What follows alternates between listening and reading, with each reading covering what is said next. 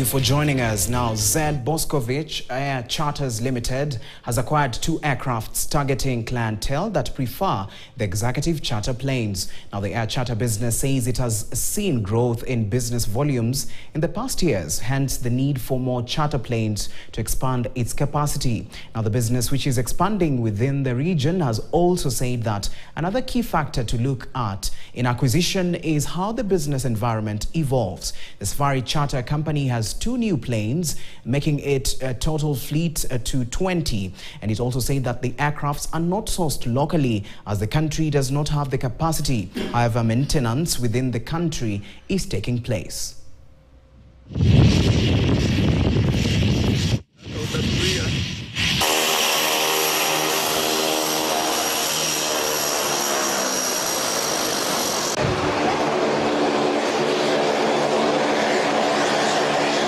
The first thing you need to do is to identify the need, what you really want to do for the future, and also by looking at how the business is evolving.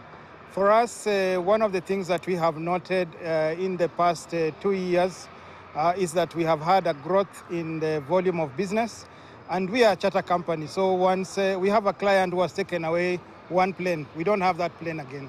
So we need to have capacity that we'll be able to offer into the market. And when we looked at our business model and we realized that we would like to expand within the region, we made a decision that we have to acquire a new aircraft. We are receiving our 2 brand new caravans that have just flown in all the way from Wichita about 8-9 days ago. And we're taking delivery of the 2 aircraft today. They are both christened and bird names. So one is called Tausi and the other is nicknamed Hiroi. Hiroi. So these 2 aircraft, we opted to have the configuration executive setting, which is actually called the Oasis configuration. We have minimum number of seats, but they're executive seats. And the target market is really the customers that prefer less seating, but executive seating operations. And we've been having this same model since 1964. So we are really entrenched in the charter business in East Africa and actually wider Africa. We've got the experience of all those years.